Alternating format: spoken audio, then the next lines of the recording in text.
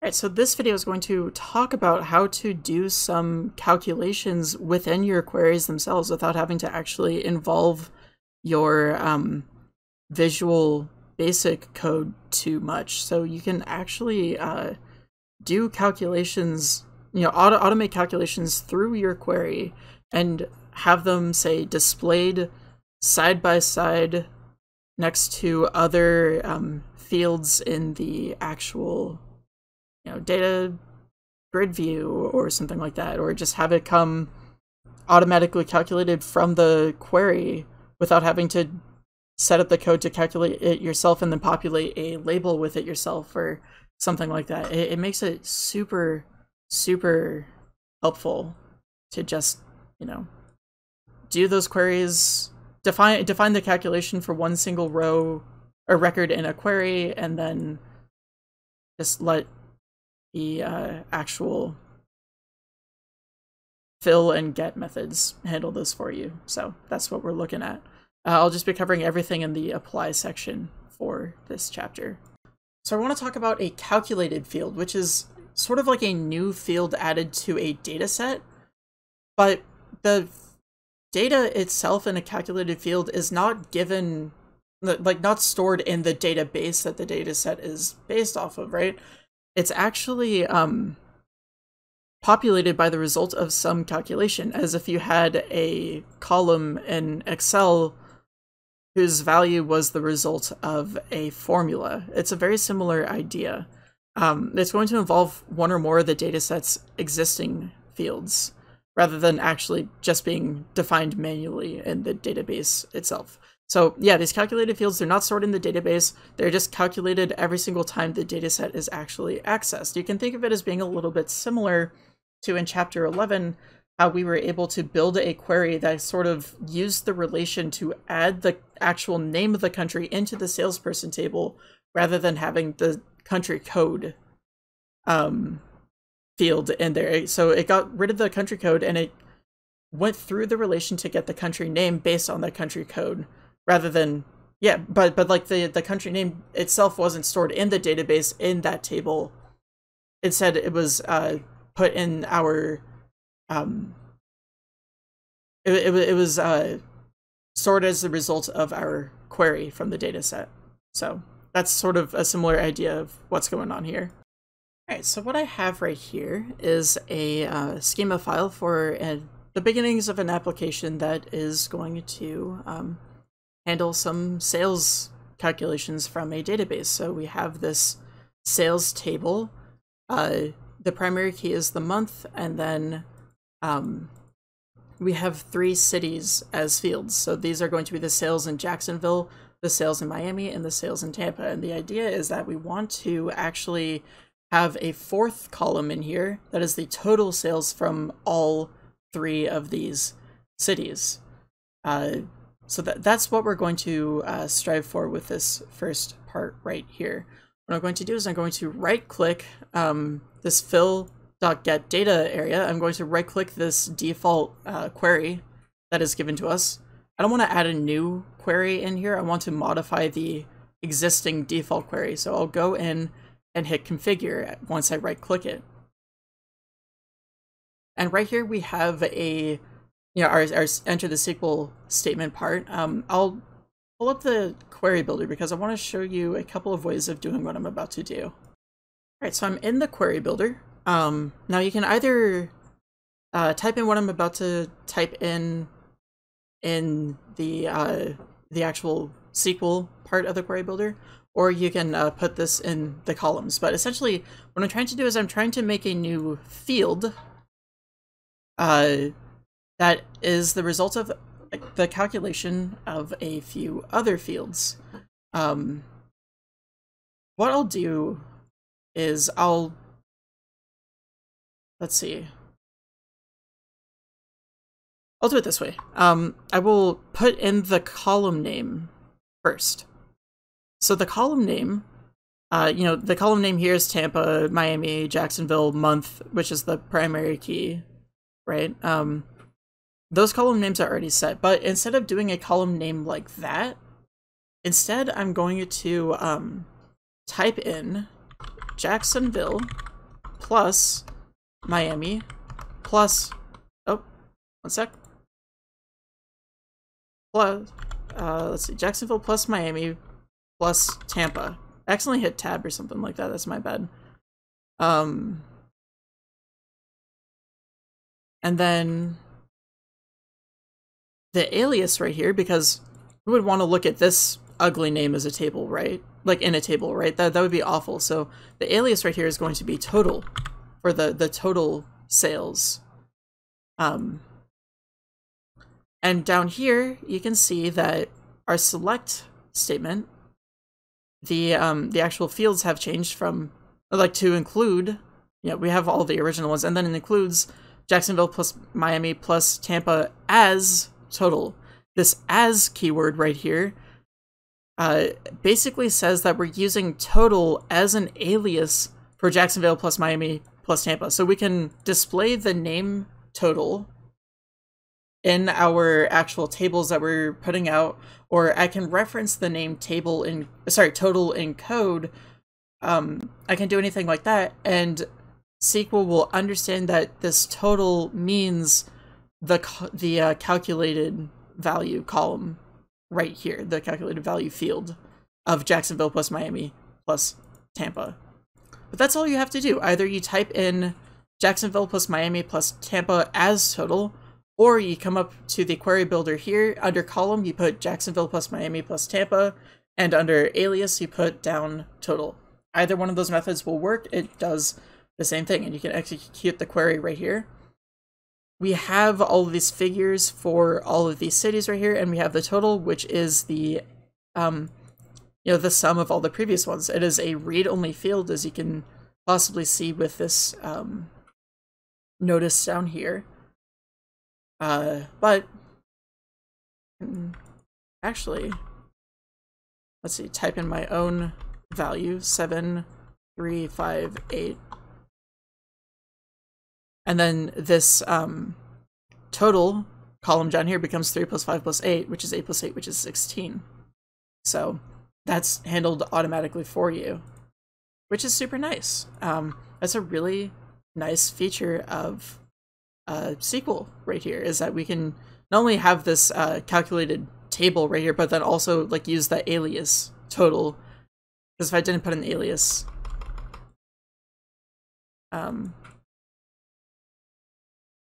actually, you have to put an alias is the thing when it comes, because this column is an expression, so you have to put an alias. Otherwise, it will be completely empty, and also you won't be able to refer to that data at all if it doesn't have an alias. So you do actually have to have one.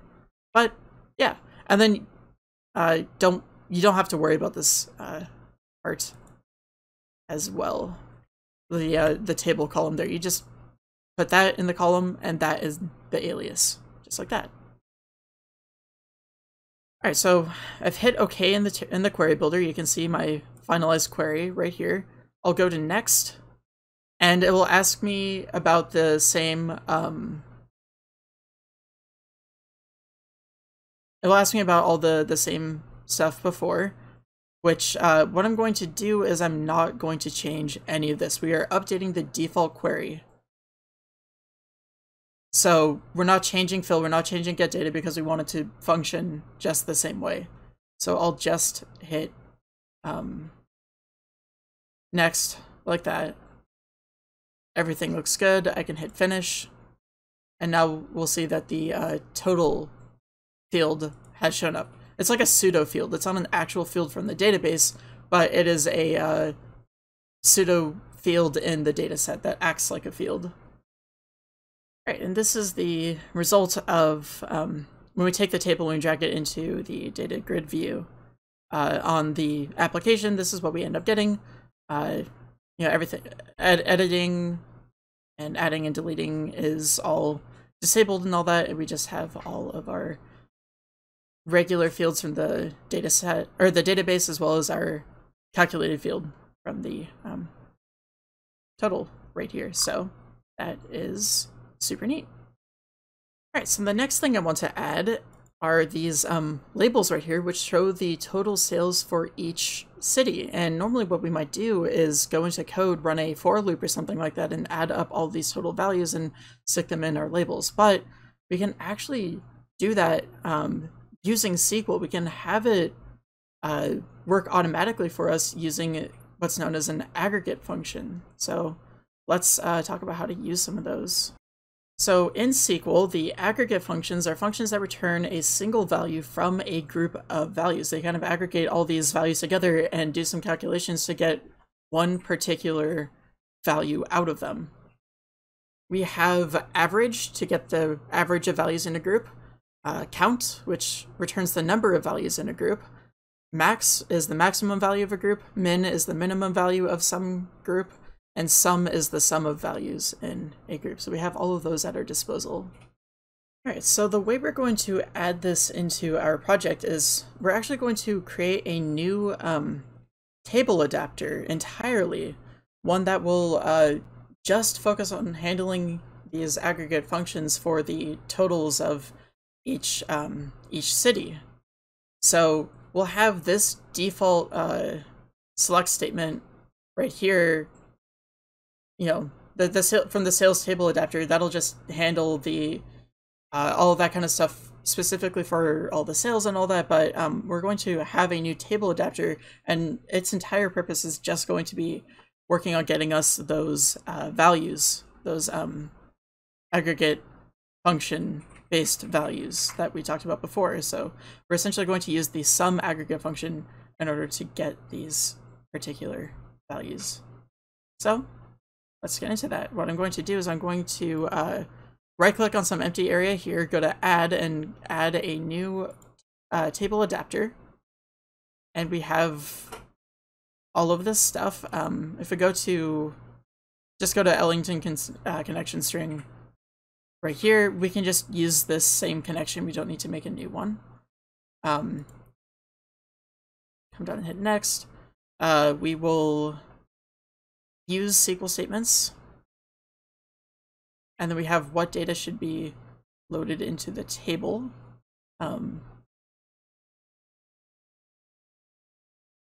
So this is where we're actually going to add in our aggregate functions right here. What I'll do is, I'm not going to worry about the query builder right now. I'll just do select sum of Jacksonville as total Jack,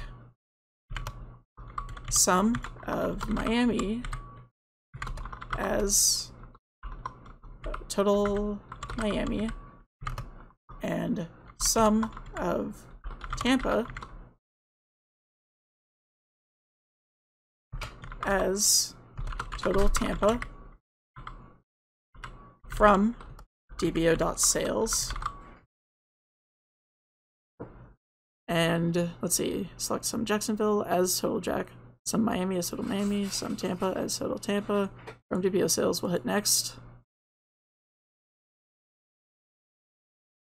We have our fill methods right here. I'll do fill by store to really help differentiate these from the default sales table adapter methods.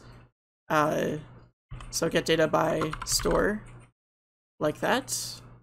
And we're not going to, actually it doesn't even give us the option to create methods and all that because of the fact that we're working with these aggregate functions. The aggregate functions, we can't actually update the results of aggregate functions. All we can do is update the fields and stuff directly, but we're not working with fields and stuff directly in this table adapter. All we're getting is the aggregate results. So there's no need, there wouldn't even be any ability for us to update stuff to the database. So we're not going to worry about that. Go to the wizard results, everything looks good, and then we will finish. I will right click this data table 1 right there, rename that to store, and then data 1 table adapter I will rename to store table adapter, just like that. Move that up there.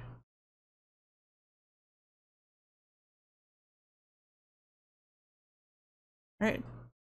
And then come down here, store node right there in the data sources. This gives us this total Jack, total Miami, total Tampa thing, which would allow us to start binding controls to these, which is exactly what we want. So let's get into it. All right, so now that I have this store table adapter and all of these, properly created, I can just add them to the application very easily by clicking and dragging each aggregate, field into the proper label, just like that. And you'll see the store binding source and store table adapter are now in this zone, and in main form.vb we have duplicate code, but we have all of that in our form main, so should be able to hit start. And just like that, we have these total sales figures at the bottom for each of the cities that are in consideration for this data set. Now, the last thing that would be really nice to do is to make these sales figures actually look like currency, right? Well, luckily for us, it is super easy to do that. We don't even really have to modify any code. So let's look at how that's done. All right, so what we're going to do for each of these labels is I'm going to click this first one right here, label Jacksonville, and I'll scroll up to the top of the properties window. I'll go down to data bindings. There should be an ellipses for advanced right here. And we now have this whole window where we can start talking about the formatting of things. And this is possible, by the way, because we have, this data bindings right here. It's bound to the store binding source total Jacksonville thing right here. It's specifically bound to this store binding source. The text comes from the query that we just made, and what we're doing here is we're coming down to this data binding and we're formatting how the binding actually shows up. So we're formatting the text itself. That's why we can do that here. That's the way you only want to do this kind of thing when we're working with data bound to a particular label. You don't want to do that with normal labels that you're working with in code. You would want to do that kind of stuff in code, but here it's fine. So we'll go down to currency, make sure that there are 2 decimal places. Actually, no, we'll hit 0 decimal places here. Then hit OK and close it. And if I run it like this, take a second, you'll see that over here we have this properly formatted like currency without decimal places though, but otherwise like the comma and the decimal, the dollar sign and all that, while the other 2 are not. And you can just simply repeat the same steps in order to do that for the other 2 labels. So that'll just make it look really nice. All right, well, that is queries and calculations. That's how you can just super easily use a query to make calculations like this without having to go in and run for loops and all that kind of stuff with your own code. You don't need to worry about that. You can just have it done automatically for you. Now, you'll want to do separate table adapters like what I showed here, where you create a new one for these like aggregate functions. When you're doing an aggregate function like this, where you're flattening all, like the entirety of a column into one value, you want to do a separate table adapter than the one that just looks at every record's value in that column. So what we had here, we had the default one look at every record's value in that column, and then it like did the calculations with it and all that, but it was still going record by record. Whereas the aggregate functions collapsed an entire field into one value. So it like flattened everything into one row essentially.